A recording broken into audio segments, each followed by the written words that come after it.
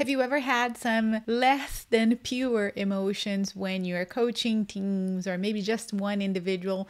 You know, those situations or someone that just gets on your nerves?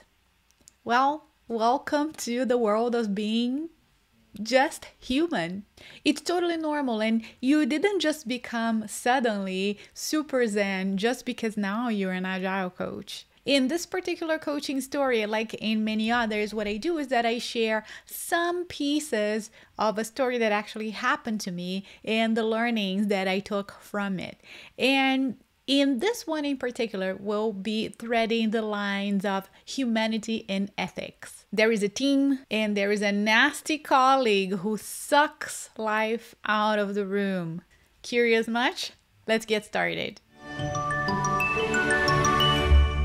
So in this story, I was coaching a team where there was one person who was not only a senior contributor to the team in a number of years. That person had been in the organization and in that team for quite some time, but also that person had a lot of knowledge. It's a senior technical person who is involved in major decisions, be in the code, in the architecture, even sometimes some functional aspects, somebody who understands the business domain. So it's a very valuable asset to the team. Then I started noticing that this person was rather disruptive.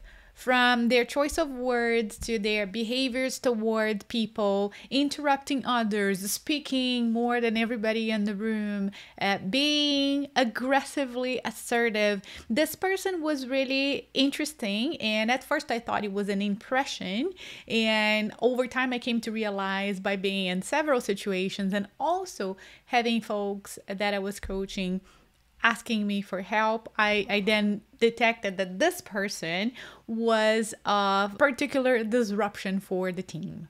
My personal dilemma is that even though I might not succeed all the time, I do strive to be good and kind in this world, and I want this to reflect into my coaching, and it's part of my values really. And there was also a little bit of saving face in there as well, because sometimes you want to be kind, but you also want to be perceived as kind. In my case, I definitely wanted to, and I was really struggling to find a way on how to help that person change their behavior.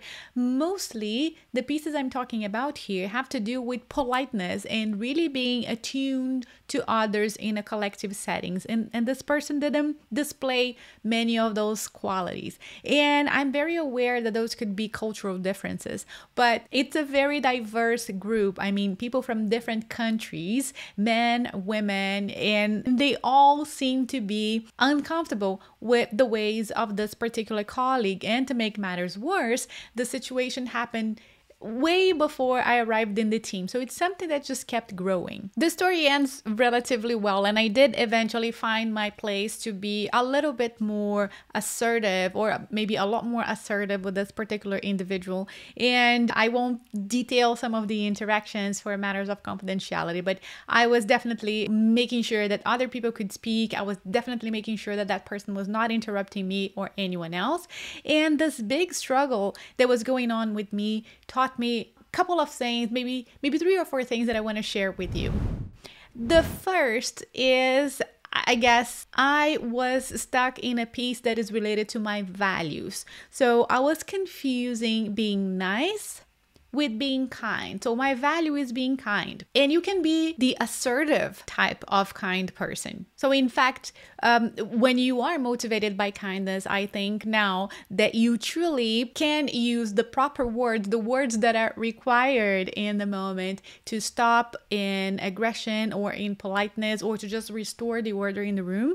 And being nice is just saving face.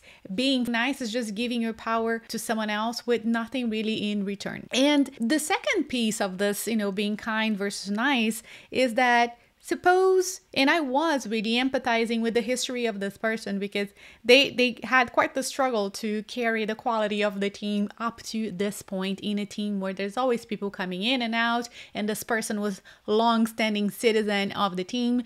But in my empathy towards this person, I was lacking the empathy and lacking the kindness towards the whole collective of the team. What do I mean by that? I didn't want to say or act in certain ways, which I knew could prompt a strong reaction from this particular person because it tended to be a more sensitive person. So I didn't want to offend. I didn't want to push any buttons.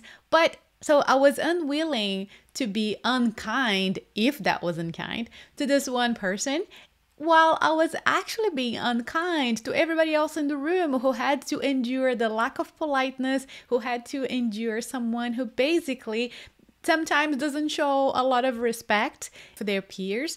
So it was really interesting to see how sometimes you can over empathize and lose the helicopter view, the big picture that is required. So while I was trying to give this person a chance, all the chances that I really could, we have to be realistic here. I am the coach of the whole team, and this is not a one-on-one session. Those are group facilitated sessions, and mathematically speaking, there is more people losing than one person losing. And you know what happens when you reward behaviors that are not the type of behaviors that are conducive to great teamwork. And that was just one of those. So I also like to remember that this is in fact something that relates to ethics. So there are a few ethical clauses in here from the Agile Coaching Code of Ethics that we can call out. The first one being upholding social inclusion and diversity. There is more than 10 voices in the room who cannot be properly listened to because of one single voice. So you already get to see the ethical piece in place. And the second one, it's about managing difference in status and power. And that is very important because this person actually is not only a senior member of the organization, but not only in time, long-standing, but also in the hierarchy. This person had, as far as their role, they were considered above the others. So maybe even a little bit of a power struggle going on in there, and people, not only the person is impolite, but the person is above me. You know what? I'll just stand quiet. I won't say anything. So I couldn't really, as an Agile coach, stand behind that attitude. And another thing that I didn't really learn, I already know, but I was able to solidify was to get a stronger use of my facilitator hat. It is quite the skill to become a very useful facilitator and, remove the noise in the room so that the group can really collaborate. And if you have 12 people, the 12 people have equal rights for the most part, or that's how I believe. And in some shape or form, my favorite skill is coaching, and somehow the coaching was getting in the way. And I do know that more skilled coaches than I am can coach the room out of that situation, but for me it wasn't possible. So understanding that I have other superpowers that I can borrow from in the Agile coaching framework and all the stances that we get to use was a really helpful reminder, and it was actually what helped us in this case here. So how did I get there? I didn't get there alone. I didn't solve that alone. I obviously went after some coaching for myself, and that is something that I can't recommend enough. If you were an Agile coach, you should be getting regular coaching and coach supervision. It's the only way for you to really grow your skills to the max. You really need to have other people to help you get there. It's not the sort of thing that you get alone with self-reflection, trust me. Although maybe given 20 years you could, but you do shortcut your time to get there when you look for help in another coach.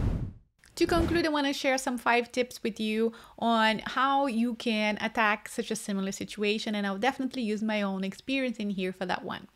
Tip number 1 is that silence is better than being rude or answering too fast or overreacting.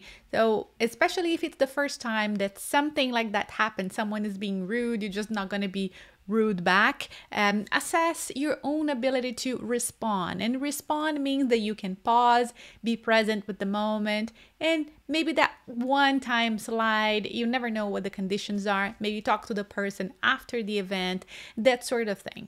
Tip number 2 is use your coaching hat and see if you have some genuine powerful questions that in that particular situation you think that could help the other person to reposition themselves in a more well-mannered attitude. Tip number 3 is it's okay to be assertive. It's okay to state the facts, to state your position.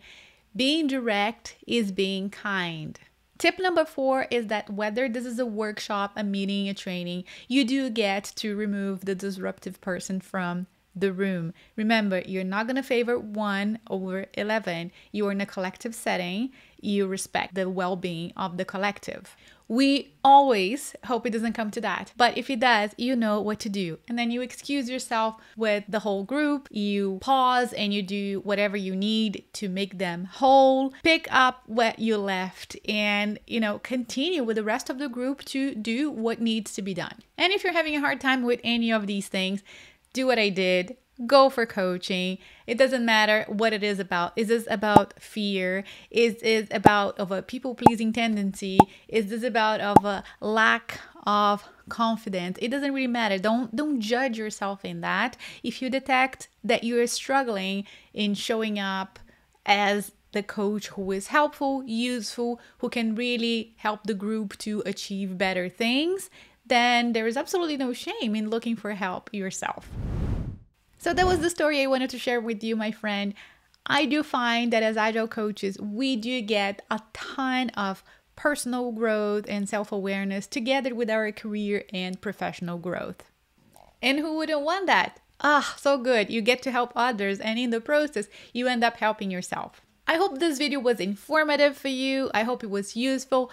Let me know in the comments, did you ever use the help of another fellow coach, either, a professional coach that you were paying for, or even a peer coach, a colleague, to get out of a difficult situation where you couldn't really see past the surface? I'd love to know. I really, really enjoy getting as much coaching as I do enjoy coaching others. So share your story. In any case, thank you so much for watching, and I catch you on the next video. Bye for now.